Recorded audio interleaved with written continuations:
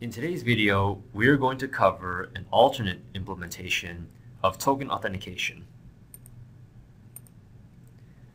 In the standard token authentication, you would pass a token containing user information like username, org ID, etc. to Jasper, which would then take that information and create a new user in the JasperReports server repository.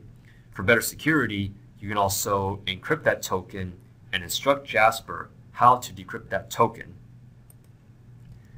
Now, this is actually done by implementing this interface that you see here, and once that's done, pointing your application context external auth pre-auth XML file to this implementation, rather to this class that you'll implement.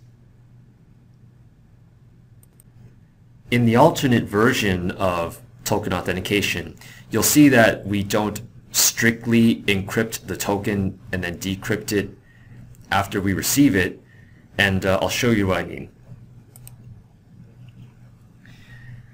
The example we see here actually implements this differently, in that rather than passing the user information in the token, we pass an ID instead. And this ID will be used in a SQL query that queries a database containing the user information. If the query returns a result, retrieve the user information from the result set and proceed with creating the user in the JasperReports server repository. The user information in the database can then optionally be deleted if desired to keep the table from being bloated, as the user information is now in the repository and no longer required to be stored in the database. This would be a very useful way to secure your user data, because the token itself merely consists of some ID, which in any other context would be useless.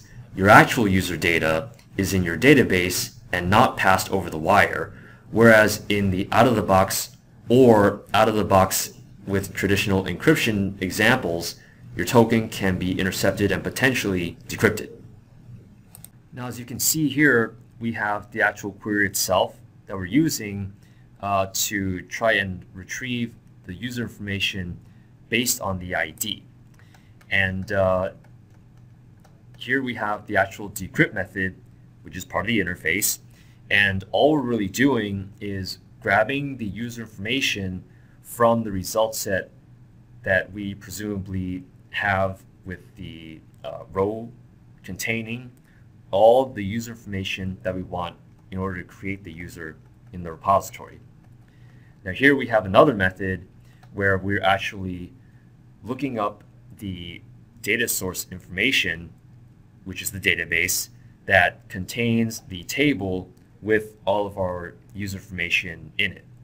And we're going to make that call, execute the query, and presumably we retrieve the user information, and we'll be able to parse that with the decrypt method that we saw previously.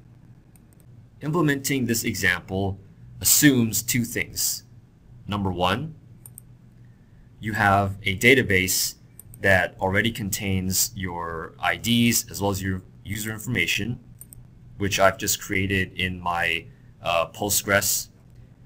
And number two, you want to make sure that you are able to look up the database information, the URL, password, username, etc.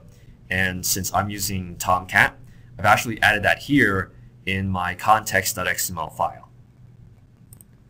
And this is because in this particular example, it's doing a context lookup. And so in order for there to be some way for the code to know to connect to a specific database in order to run the query, that context has to exist somewhere, and in the case of Tomcat, it exists here.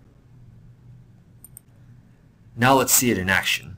So what I've done is set up a visualized call, and what I'm going to do is take one of the IDs that I have here in my database, let's say DEF,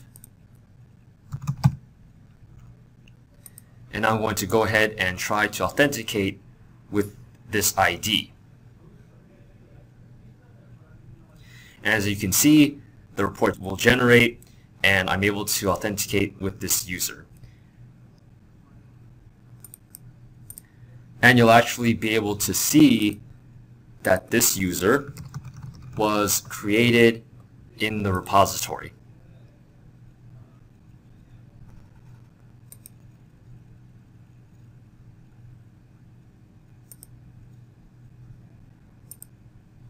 So this is the user that we just created, which I used to authenticate in the visualize call. Thank you for watching this demo, and have a great day.